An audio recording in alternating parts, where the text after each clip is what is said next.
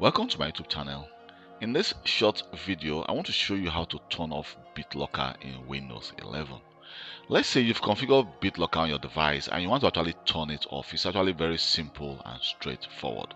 So what you need to do is to right click on your C drive, and here you can see we don't see the option to actually turn off Bitlocker. So you can go for the show more options, and here we can click manage Bitlocker.